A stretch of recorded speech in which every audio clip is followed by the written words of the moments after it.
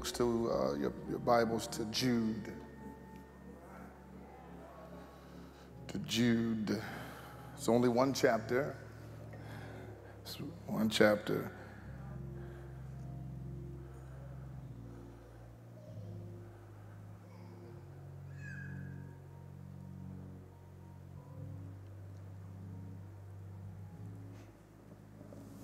Jude.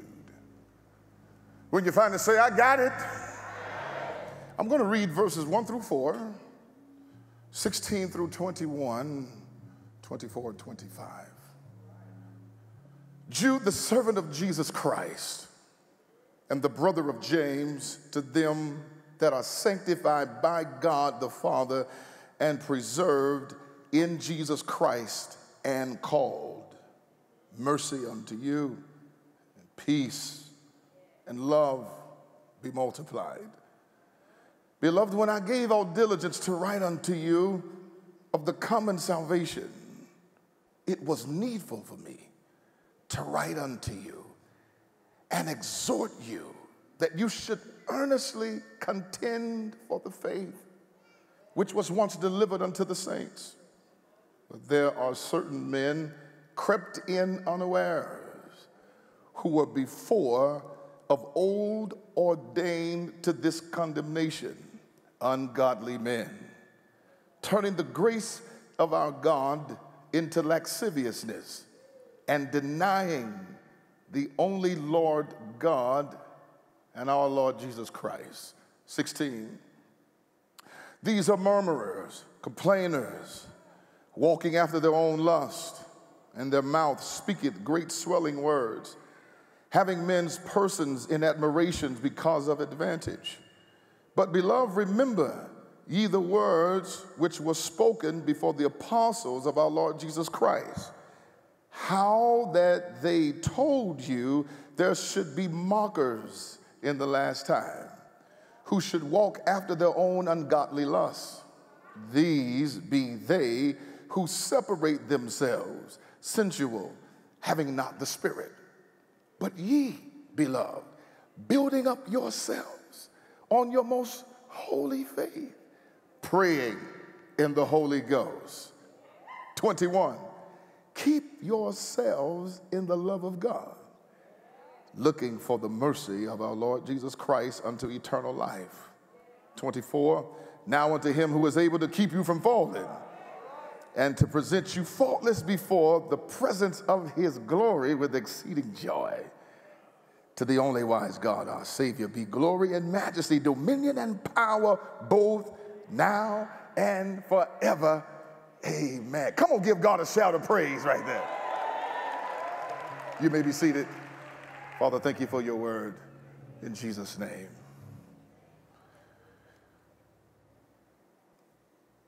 For there are certain men crept in unawares, who were before of old ordained to this condemnation, ungodly men, turning the grace of God into lasciviousness and denying the only Lord God and our Lord Jesus Christ. That's verse 4. I want to use for teaching tonight, threats from the inside. Threats from the inside. Somebody shout that out. Threats from the inside. This particular book is one of my favorite books. Of course, it's very short, so you can learn it when you're in grade school. However, Jude opens up talking to us, clearly stating what the book is about, who he is, and what he's trying to accomplish. But I love some things that he doesn't say. Jude does say that he's the brother of James, but he doesn't tell us that he's also the brother of Jesus. He's the half-brother of Jesus. They share the same mother, but they don't share the same father. But he does tell us that he is the brother of James. James, we know, goes on to be the central figurehead in Jerusalem at the church. James is not one of the 12. This James is not. James is one of Jesus' brothers. Jude is James's brother, but Jude is also Jesus' half-brother, but Jude leaves out in the writing that he is the half-brother of Jesus. It would seem to me that if I'm Jesus' brother, I'm going to let the world know Jesus is my brother. And I'm not going to put half. I'm going to let the world know, yo, Jesus, the Christ, is my brother. But he doesn't do that. He leaves it out. I asked the question, why? Why would he leave out that he is the half-brother of Jesus?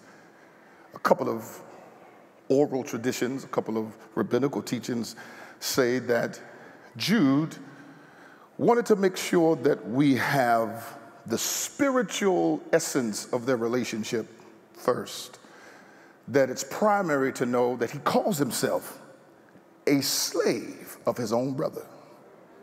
He is a slave of Jesus Christ, which means that he has a spiritual relationship, and he wants to not advertise, but make it more prominent that I worship him, he's in charge, I'm not, I'm showing up as his representative. That's one.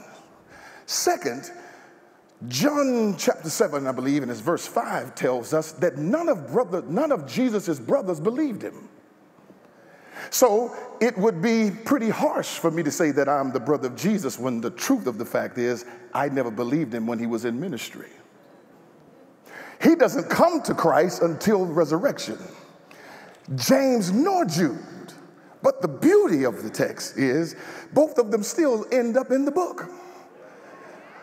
That is help for some of us who have denied who he is in our life. He was denied by his own brothers. There's other scriptures that talk about him, even Mark, I think Mark chapter 3, talks about how they thought he was out of his mind. So even Jesus' life demonstrates to us how to handle threats from the inside. Every threat is not always a threat of murder, but that particular threat to have people in your house that don't believe you is traumatic. To grow up one way and to discover who you are in God, to grow in wisdom, to grow in stature with favor in God and man, and your own family not believe. Not only does Jesus' brothers not believe who he is, his community doesn't. So Jesus is a prime picture of what it looks like to have threats within the home and within the community that he's brought up in. So Jesus teaches us how to be resilient when your own support doesn't believe in you. He shows us in scripture, he says he could not do many miracles where he was because they did not believe. Not just the community, his own house. Threats from the inside. I thought about Adam and Eve. God creates this beautiful place for them to live in called Eden, and they have dominion and power over everything in it. But yet one of the creatures that he actually names is a threat from within inside. Because Eve does not necessarily know the scriptures. She's heard them, but she does not know them for herself. She hears what sounds like the word. And so she hears what sounds like the word, and then she believes that what she heard is the word. So she doesn't have the ability to defend or even know if it is the word. So she believes what's not the word, and that word gets her evicted from what she had dominion over, the threat from the inside.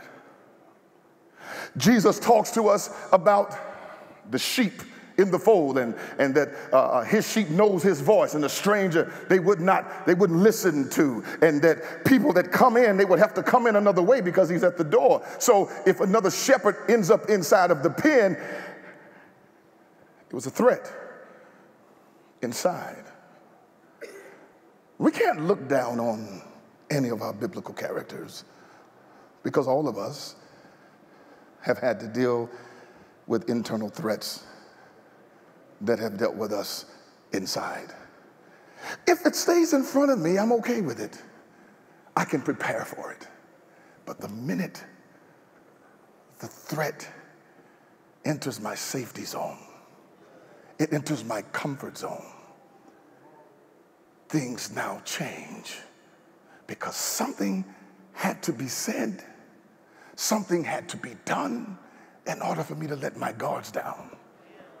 In order for me to allow you to sit with me and kill me, eat with me and kill me pay your bills and you kill me take you out and you kill me save you from bankruptcy and you kill me, something had to happen for me to let my guards down for the threat to come inside. And the purpose of our teaching tonight is to get you to understand why the threat came inside, how the threat came inside, and what to do when the threat has come inside.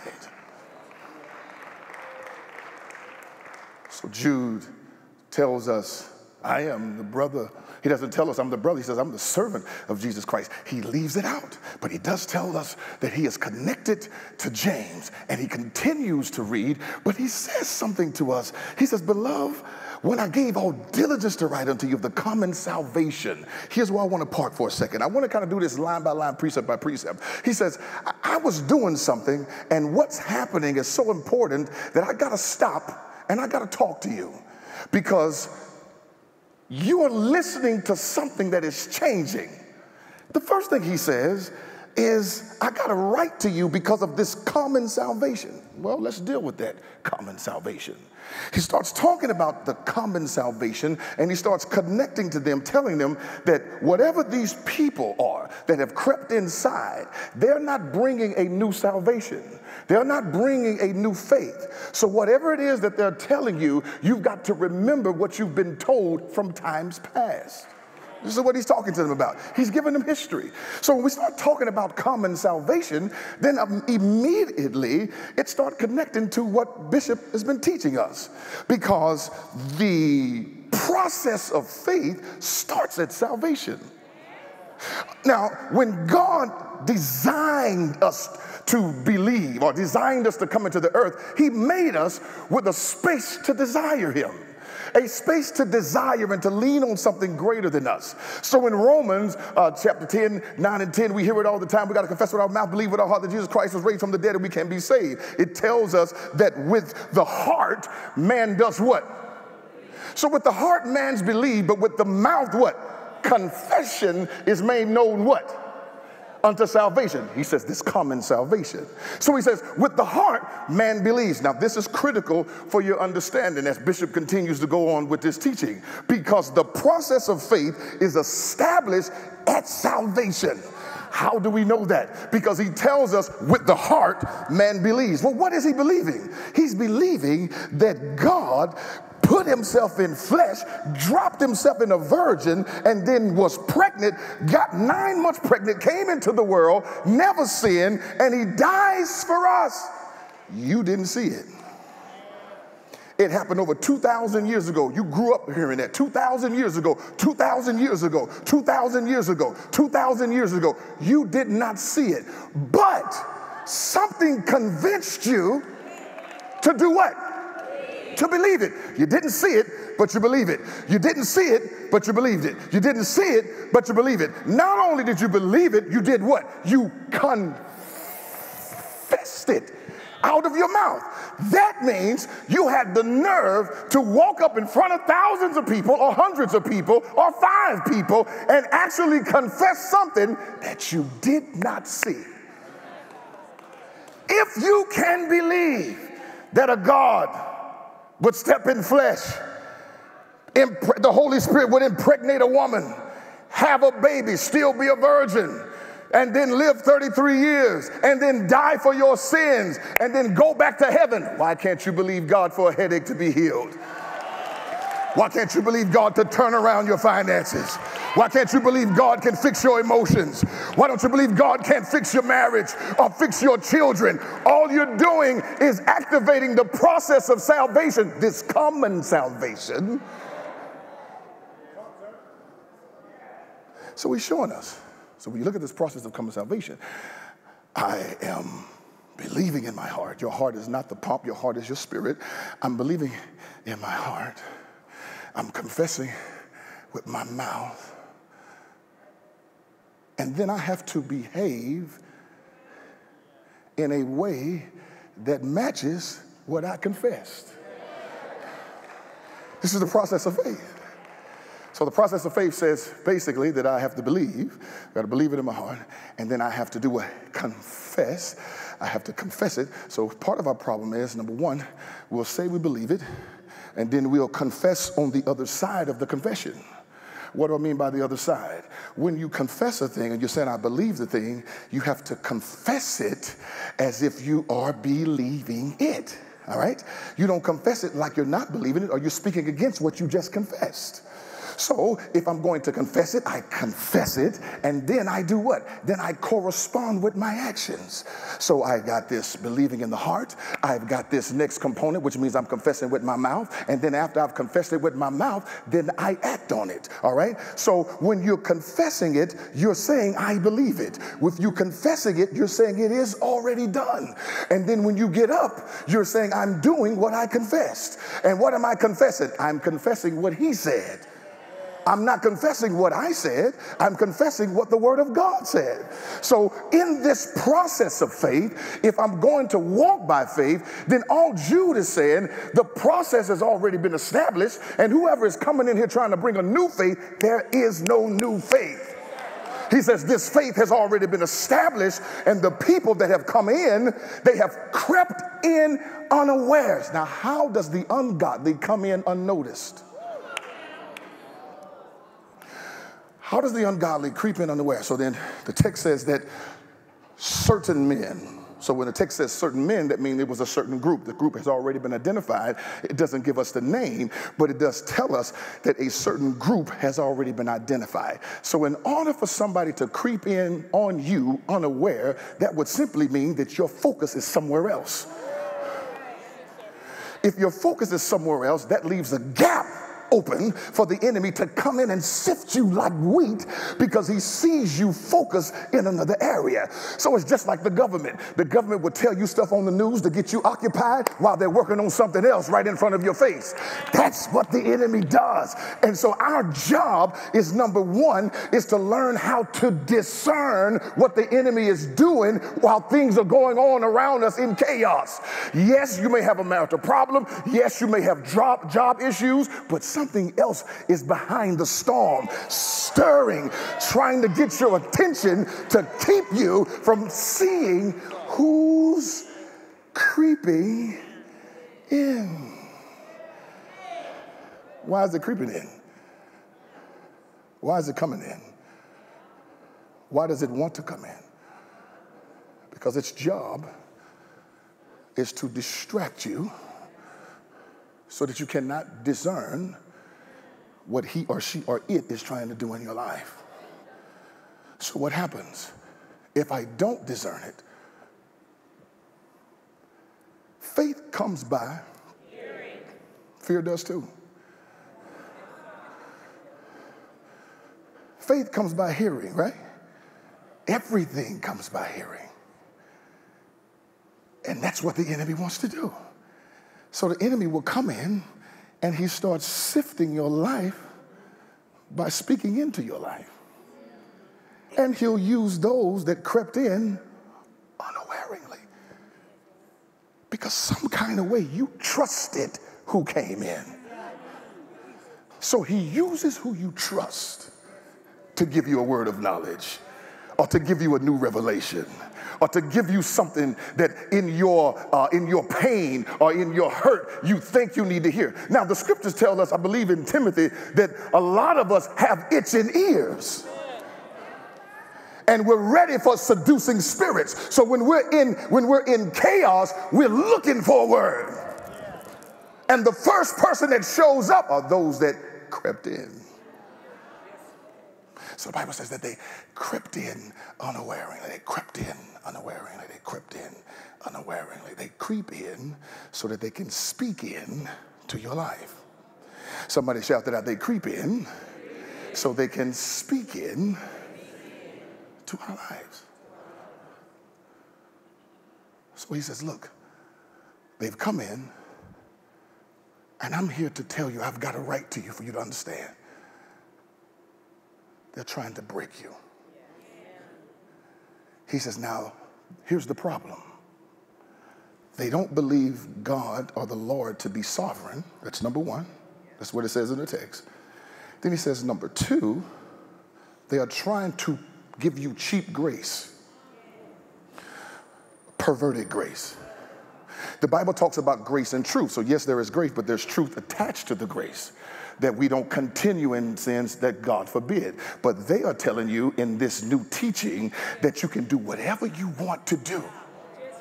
And so this is what they were teaching. They was coming in, and they was coming into the church, and coming into the church, sliding in like they really needed God. And you got into a place where they were just really surrendering to God and getting up next to you and talking about how good Bishop preached and how he just answered their prayer. And you let them in. And once you got in, they start giving you a new revelation that God is not demanding all that from you. God is not speaking. That's old school. God is not saying that. You don't need to do that. That's the time of the past. They start speaking all this stuff into them, and it started pulling them from the common salvation. And so because the times are new, people outside of people in the world are trying to get you to be new. And you got to tell them, I'm already new. I'm made a new creature, and I don't have to be what you call me to be. I'm going to be what the word calls me. Somebody shout hallelujah. So they start speaking. They don't believe God to be sovereign, and they've got this perverted grace. There's two things I just gave you right there that can help you determine who has crept into your life. Those that are encouraging you to continue to break the covenant, and then trying to use scripture to tell you that it's okay. And if you don't know the word, then you'll be like Eve and you'll bite. And when you bite, you pull yourself away from what God's trying to do. So let's keep going. So what Jude does is Jude comes in, and how does Jude teach them how to deal with this? He says, I'm going to show you how to disconnect from that.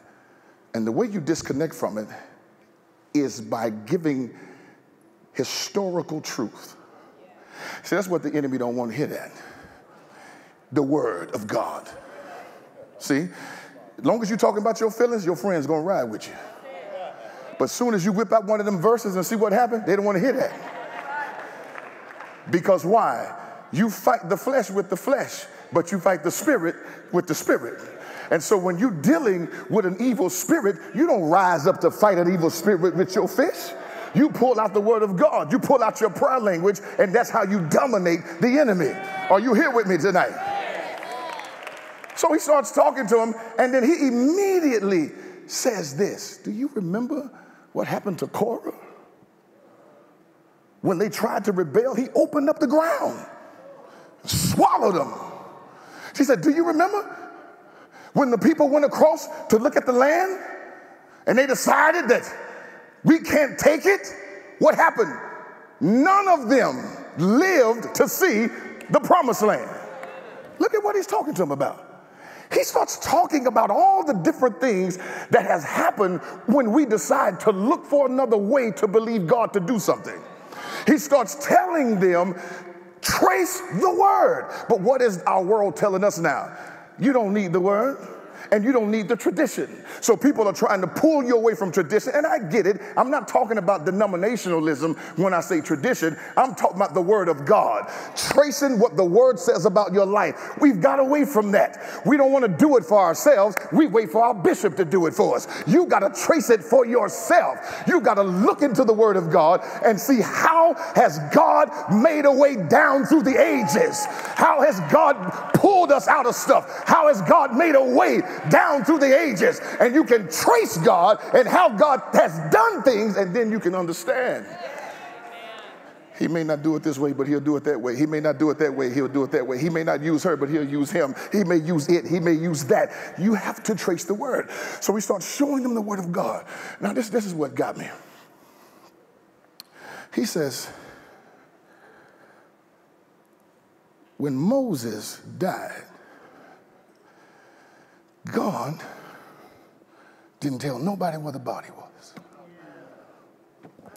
All right? Now I love this part. So I got to looking at that, And I start tracing it, trying to look at what the rabbis say and oral traditions say. And some of them said that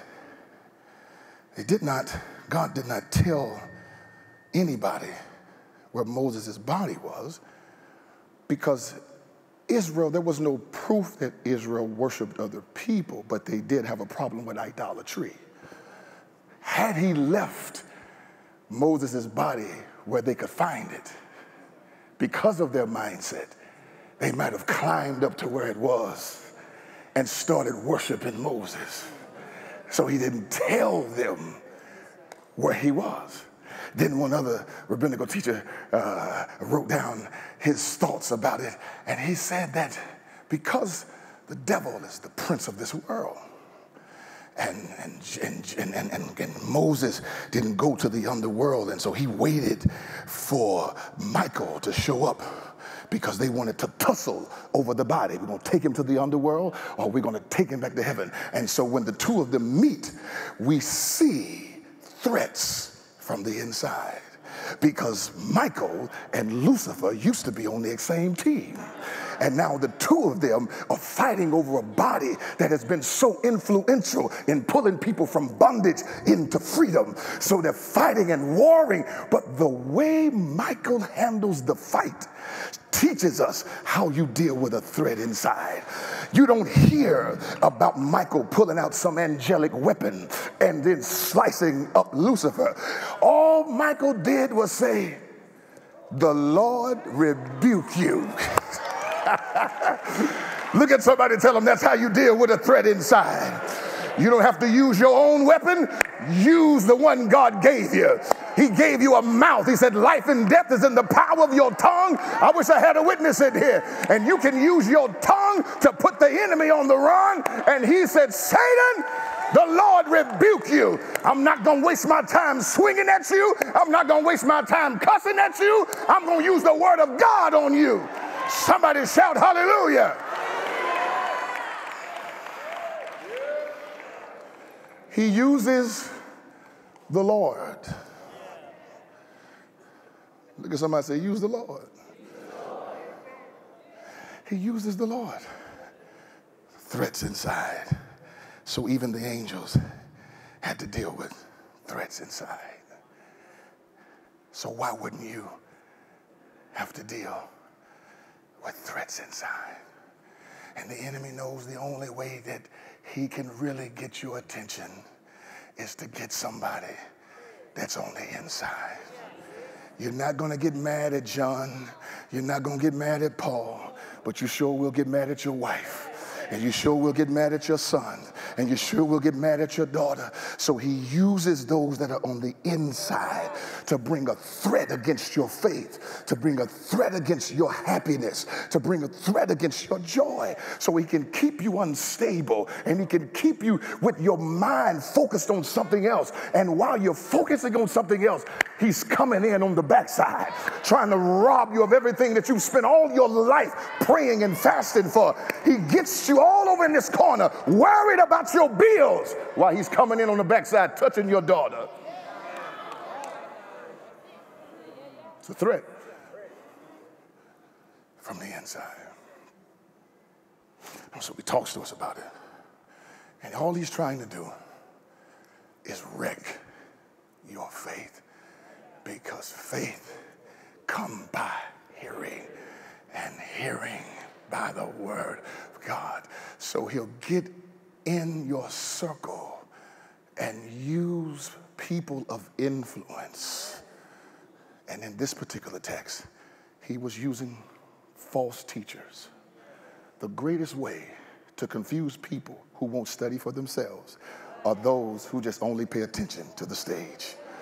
Your entire life about wanting to learn about the Word of God is only predicated off of one day out of the week, Sunday morning. So he'll take that one Sunday and let you have all joy, unspeakable joy, full of glory. But he knows you won't touch your Bible all week until bishops say, open it up and let's look at it again.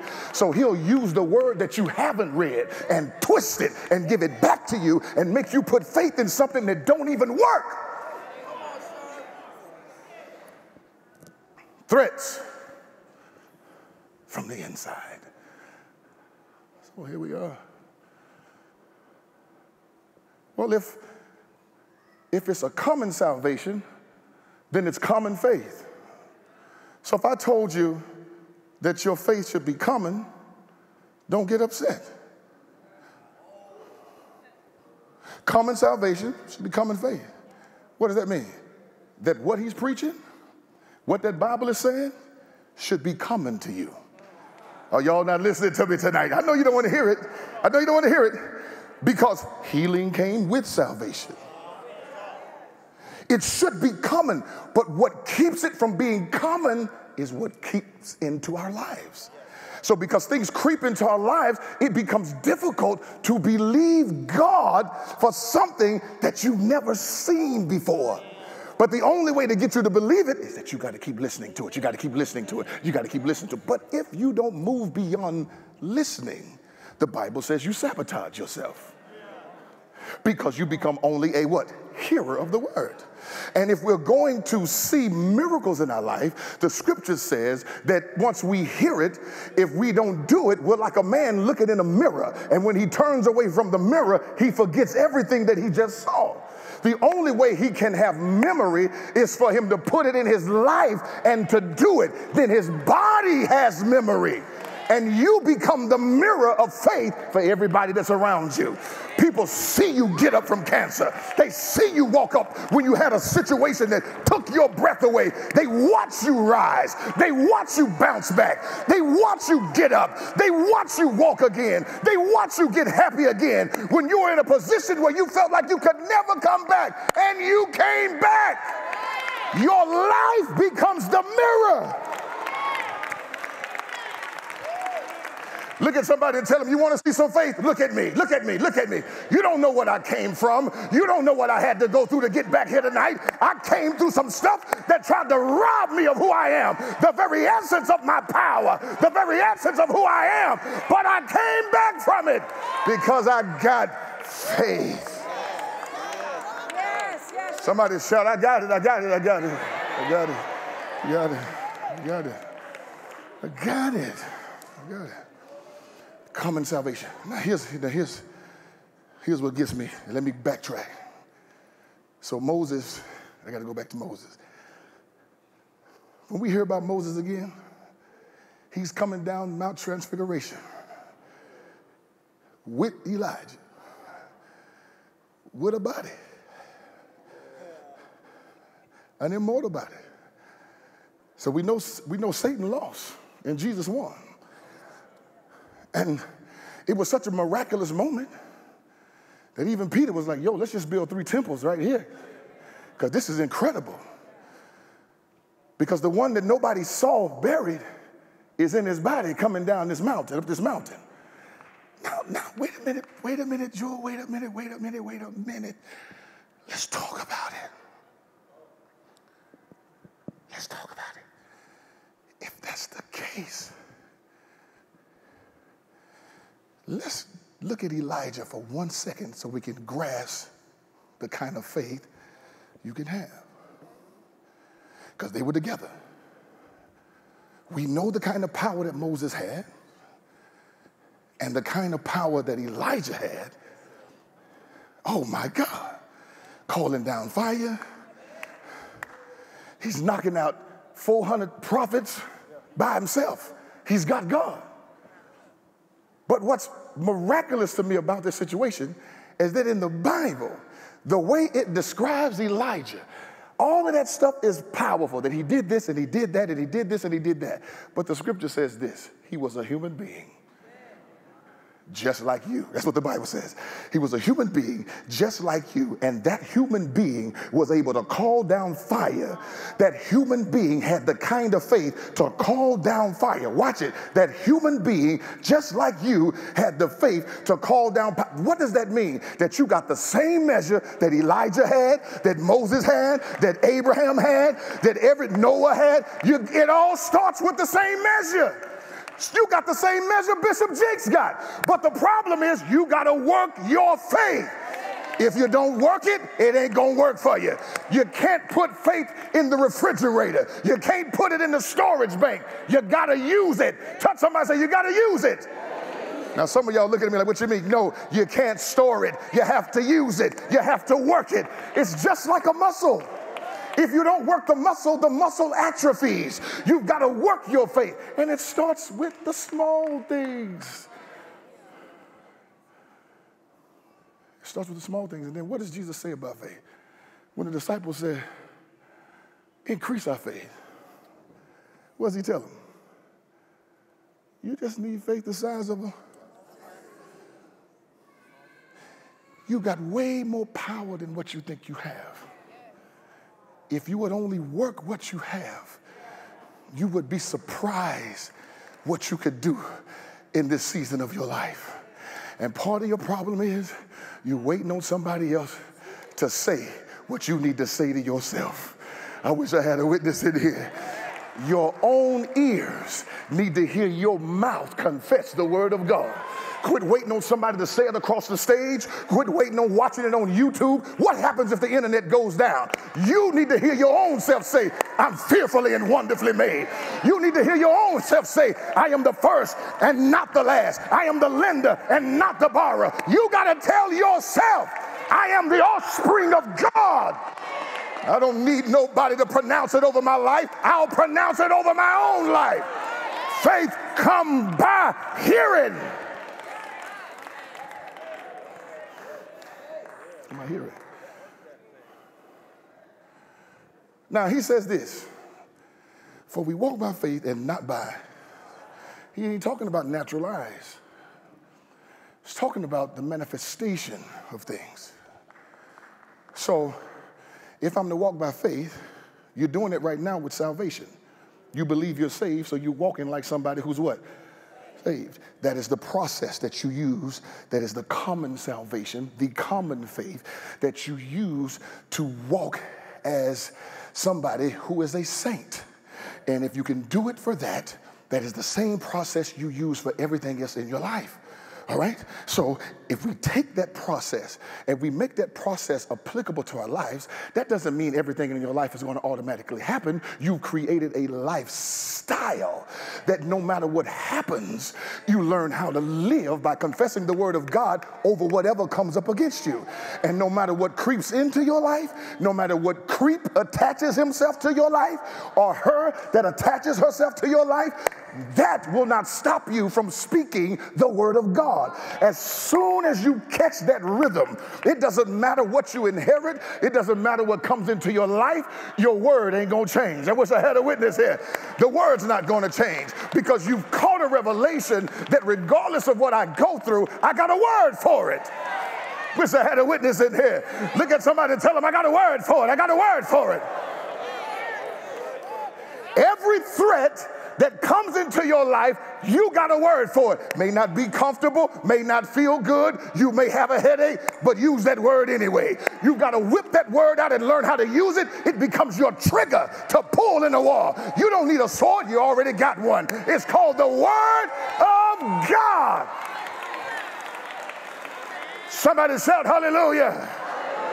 Look at one more person and tell them, I got a word tonight. I got a word tonight. You walk out of here, you use that word. You use it on your children. You use it at your job. You use it on your car. You use it on your house. Use it on your mind. Use it on your body. No matter what you go through, you got to learn how to use that word. That's how you walk by faith. Once I get the thing naturally, I don't need faith for it anymore. Because I've already done what? Received it. So I need faith to get it. Once I got it, I don't need faith for that anymore. I take that same process and I use that process to move into the next season of my life or to deal with whatever has crept into my life. Does that make sense? So he starts talking about that. And then he tells us, this is how you deal with it. Build yourself. You could just stop it right there. Quit waiting for other people to build you.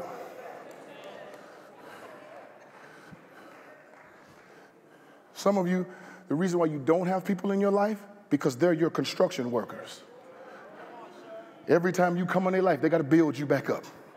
They got to build you up from depression. They got to build you up because you lost your man. Got to build you up because you lost your job. Got to build you up because you lost your mind. Got to build you up because you lost it. Got to build you. You're a constant project.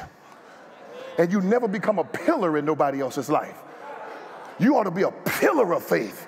That when people call you, it's because when they see you, it makes them want to get better because you have survived the times and you've thrived through the times. You're a complete testimony of how to go in and come out.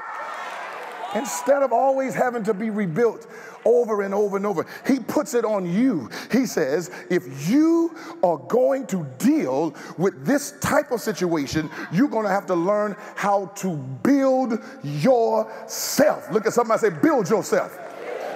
You got to quit waiting on people to build you. Build yourself.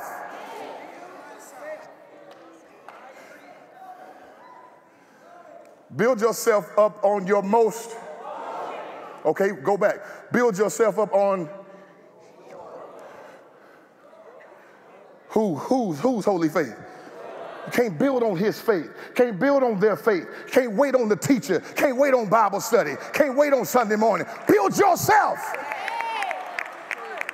You should be so fired up when you walk in here. It don't matter who preach. It don't matter who sing. It don't matter who usher. It don't matter what music is played. You came in built up. Wish I had a witness in here.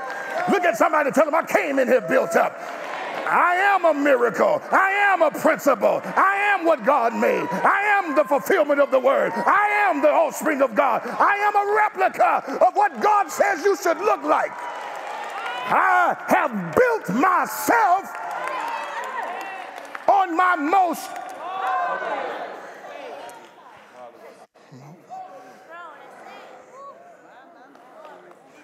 Ooh, I wish I had a witness in here. I want you to look at somebody and tell them, build yourself right now.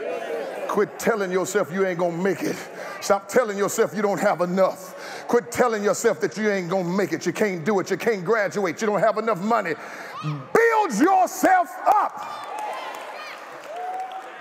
If you don't like the way you look, get to working out. I wish I had a witness. Build yourself up. You don't like the money you make, get another job. Build yourself up. Get another job. Have 2 jobs. Build yourself up. You can't live off of other people. You've got to build yourself up. I wish I had a witness in here. Oh, can I get at least 100 of y'all that's building something to just start giving God glory because you're building something. What you building? I'm building myself up. I'm building myself up. Building myself up. Building myself up. Building myself up. I ain't building you, I'm building me. I'm building myself up. You got to tell yourself I'm beautiful. You got to tell yourself I'm wonderful. You got to tell yourself you're sexy. You got to tell yourself you're a millionaire. You got to tell yourself you own all the houses. You got to tell yourself I own the whole complex. Build yourself up. What's interesting to me, be seated. What's interesting to me is this. Nobody has to teach you how to build yourself down.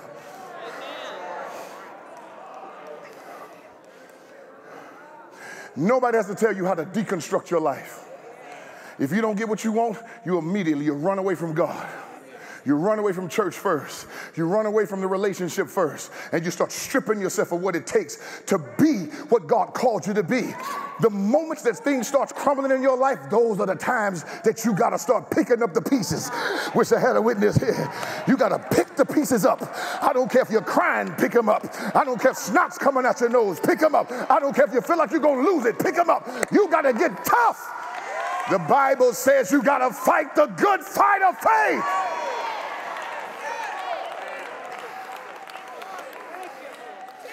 Glory to God. I wish I had a witness in here. That's how you disarm the enemy. You start building yourself up. When he's trying to break you, start building. And then take the stuff that he stripped off of you and figure out how to use it. Wish I had a witness in here. Use the enemy as your footstool and use him to stick up to the next level. Build yourself. Build yourself. Build yourself.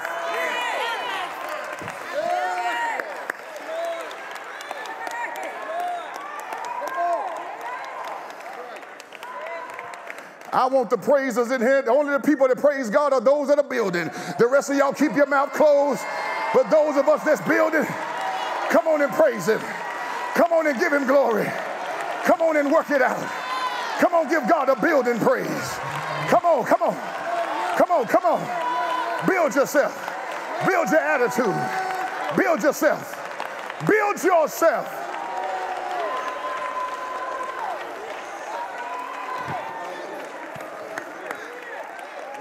Be seated. Let me tell you something. When you start building yourself, we can tell. When you start building yourself, you will tell. People will ask you, they ask me all the time, how come you walk like you're big? I am. And I'm not talking about frame, I'm talking about my faith. I wish I had a witness here. It takes faith to make bold moves. It takes faith. It takes faith to make risky moves. And you will never be what you want to be if you don't take a risk. You've got to learn how to step out there, stick your chest out, and be who God called you to be. Let them talk about you. Let them scandalize you. Let them guess. Because in the end, I'm going to win. I wish I had a witness here. I'm going to win in the end. Tell somebody, I'm a winner. Oh, you ain't saying it like you got faith. I want the faith people to shout, I'm a winner. I'm a winner. I'm a winner. I'm a winner. I'm a winner. I'm a winner. I'm a winner. I'm a winner. I'm a winner. Doesn't matter what the score is. It matters what it is in the end. I wish I had a witness here.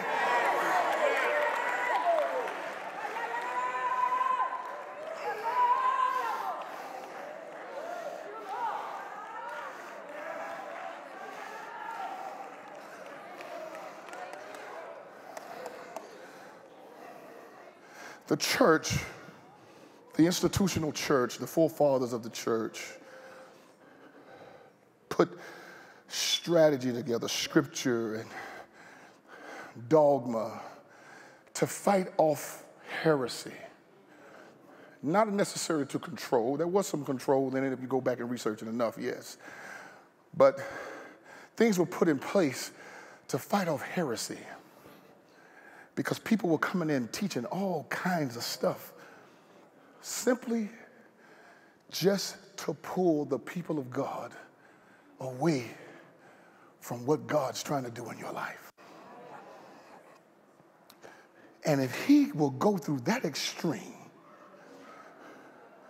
to sneak into your life, to befriend you and stab you while saying he loves you, then God must really have something in store for you.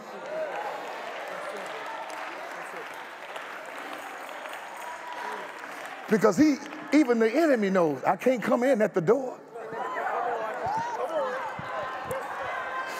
I wish I had a way. That's how much the enemy actually respects you. He know I can't come in at the door. So I got to get him confused. I got to get him overwhelmed. I got to get him stuck in some drama so I can sneak in the back door and try to work his future over. But touch somebody and tell him, behold, the eyes of the Lord are in all places. Behold, good and evil. In other words, I'm trying to tell you, God's got your back.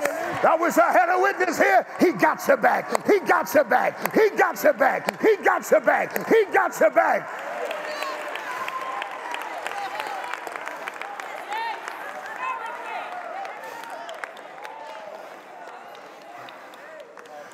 Got your back. Build yourself up on your most holy faith. Watch what he says. Praying in the Holy Ghost. And for years, churches have split, got whole denominations over the weapon that'll help you crush the threat. That's how the enemy works. So I'll get the church messed up. That's a threat on the inside. So now we can't even depend on each other because you believe the Spirit is this, and you believe the Spirit is that, and you believe the Spirit is this, and you believe the Spirit is that, and we can't even come together with one accord and rebuke the enemy. So what he says is, watch it. He said, pray in the Holy Ghost. Use your heavenly language and start talking to God. Oh, I wish I had a witness in here. Now, that's praying in tongues. I'm not the pastor of the church. I'm an associate. So my job is to just tell you what that book says. Bishop would do all the rest. At the end of the day, praying in tongues is not praying in English. Praying in English is understanding. Praying in tongues is heavenly language. That's between you and God. Me and God is working this thing out. In other words, you're doing the same thing Michael was doing. Wish I had a witness in here.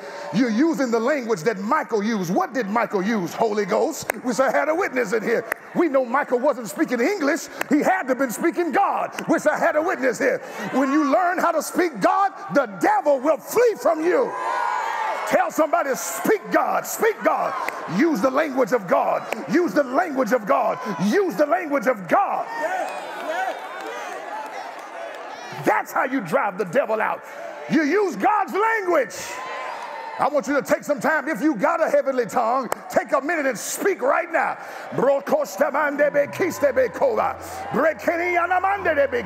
If you can't speak in tongues, speak in English.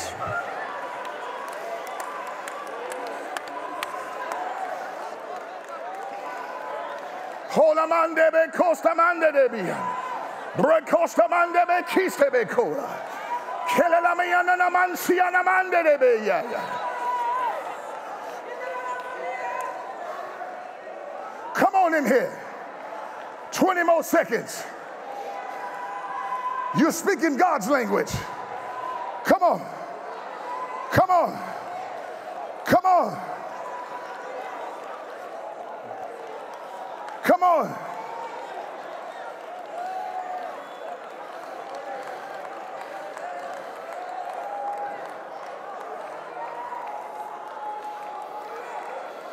Come on. Come on in here. Speak God's language. Speak God's language.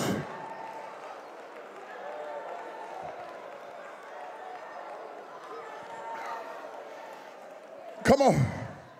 Speak that language. Give me some stage.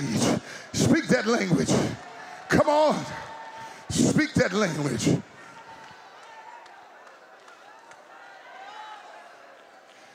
That's how you handle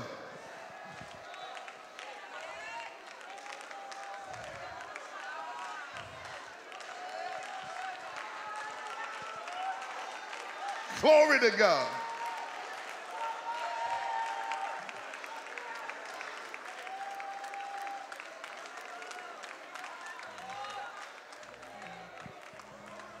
Look at somebody and tell them, neighbor. Oh, no, you got to talk to them in English now. Tell them, neighbor, that's how you build yourself up. Use the language of God. Use God's language. Terrify the enemy. Let hell know I'm not done yet. Let hell know you can't have me. Let hell know it ain't over yet. Let hell know I'm still ticking. Let hell know I'm still in charge. Tell hell I'm feeling what you're giving me, but I still got the power of the Holy Ghost, and it doesn't matter what you send my way. I got enough power to deal with it. Have I got a witness in here? Use your power, Holy Ghost power. Let hell know if you was gonna kill me, you should have already done it, because I messed around and got to church tonight and got in the company of believers that's not afraid of the Holy Ghost, and we're going to speak God's language. Have I got a witness here? Grab somebody by the hand and tell them, neighbor, I am going to use what the word says. Have I got a witness here?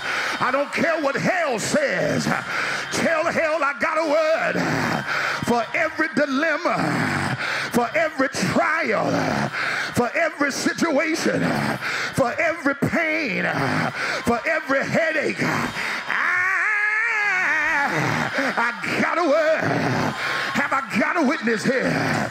Jesus said, man does not live by bread alone, but by every word that proceeded out of the mouth of God.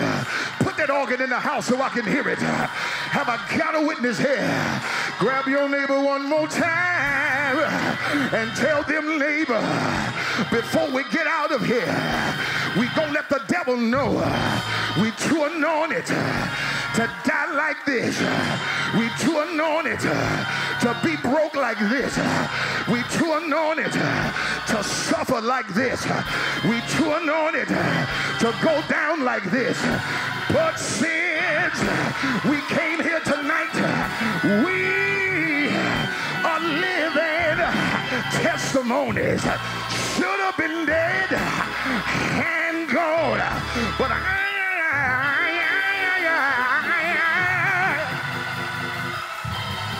I'm gonna still live, and I'm gonna live on. Have I got a witness here? Grab one more person and tell them what we're doing right now. We're building ourselves, building our faith, building our joy, building our peace, building our love, building our mind, building our faith, building on things that are eternal, not temporary. It doesn't matter what I feel like. I belong to the King. Have I got a witness here? And I'm stepping into my future, building myself into another level, building myself into another dimension. Say it.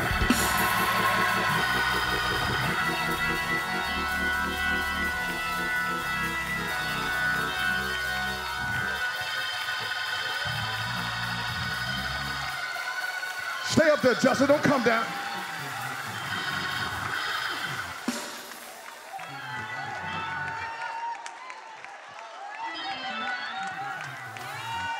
When you build yourself up,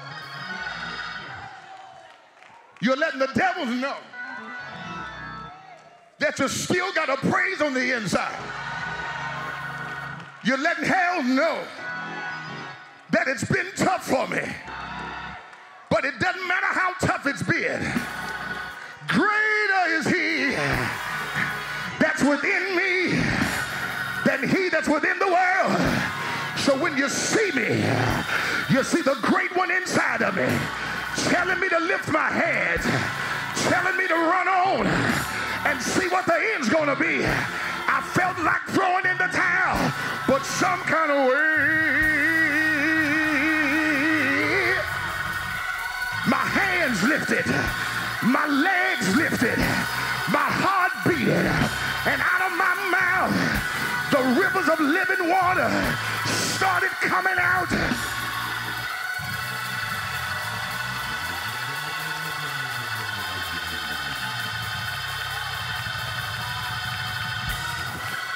Look at somebody and tell them I got something for every threat.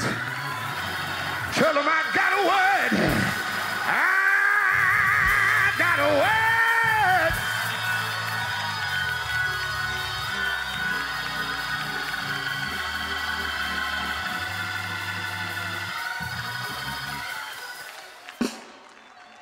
It says, discern, disconnect, use the truth, use the ancient truth. Because when you disconnect, you're disconnecting their influence. And the only reason you're listening to them is because some kind of way they've got an influence in your life. So you use the truth to disconnect that influence. Once you do that, you automatically disarm them. Disarming is de-weaponizing them. You take the power from them. Because all you've done is basically told them, I'm turning a deaf ear to what I've been using as fuel for my life. There's been a season where I needed what you said, but that season is over. I wish I had a witness here. I don't need to hear you because I'm finna start listening to me. I wish I had a witness here.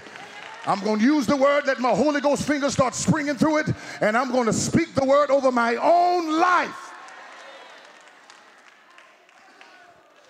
And the last thing, I'm going to leave it right there. After you disarm them, try to save them. Try to save them. Because you're different from them.